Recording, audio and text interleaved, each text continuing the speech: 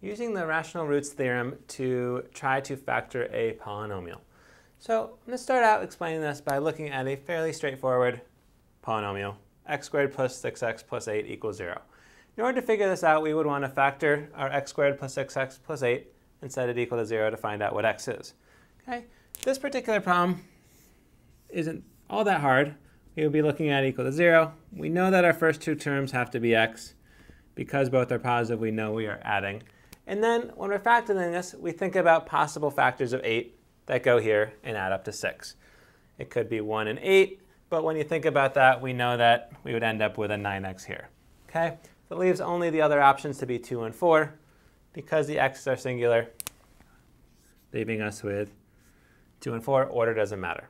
Okay? So that's sort of the logic we go through when we factor a standard quadratic equation. Okay?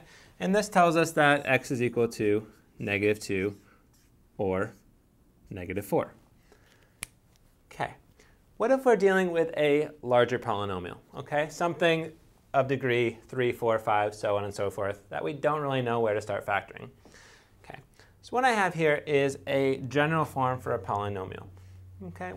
When we first introduce polynomials, we always have these a sub n subscripts as the coefficient on a term of degree n or whatever it is. So here, a sub n minus 1 is the coefficient on x to the n minus 1.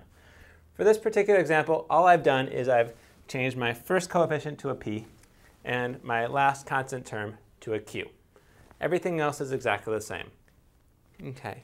And what the rational roots theorem says is that all potential factors, or all potential roots, all potential zeros, are of form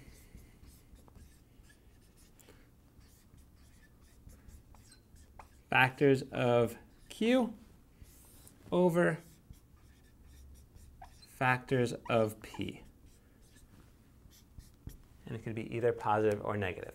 So when we're looking at that, the middle terms don't matter at all. Really, all we're concerned with are the factors of q, which is our last term, our constant term, over the factors of p, our first coefficient. Okay? And then we can either have positive or negative, any of those combinations. Okay, so that's the theorem in letters. Let's take a look at it in numbers. Okay, so moving down. I have a polynomial here. Okay, it's a fourth degree. First coefficient is 2.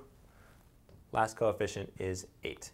So what I'm looking for is the plus or minus factors of the last term over factors of the first term. Okay, so how I write this out is I just draw a giant fraction line, then think about all the factors of the last term, factors of q. Okay, 1, 2, 4, and 8. That's the only thing that goes into 8. So this is going to be 1, 2, 4, and 8, plus and minus, over factors of the first term. In this case, our first term is just 2, so the only factors we have are 1 and 2. Okay, so we now have our weird fraction, and basically what this means is any combination of these numbers. So let's write these out. So we could have plus 1, or we could have minus 1, so that's the 1 over 1. We could have the 2 over 1, which would give us 2, or the negative 2 over 1, negative 2, and so on and so forth. Positive 4 over 1, negative 4 over 1, positive 8 over 1, negative 8 over 1. So here are some of our potential roots. We also then have to compare it to 2. Okay? So we could have positive 1/2, negative 1/2, if we compare the 1 and the 2.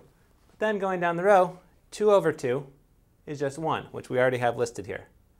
4 over 2, 2, which we already have listed. And 8 over 2 is 4, we already have listed. So those 3 over 2 are already excess. So these are the only potential roots for this particular polynomial. Okay? How we actually end up factoring this is a little bit more involved. We have to go into synthetic division and figure out which gives us a remainder of 0. But our list of numbers where we can actually start is a lot smaller. Okay? No longer are we just fumbling at numbers randomly. We have a list of a few select numbers we have to deal with. So using the rational roots theorem, factors of our last term over factors of the first term, is a really easy way to at least limit the number of roots we have to consider when factoring a larger polynomial.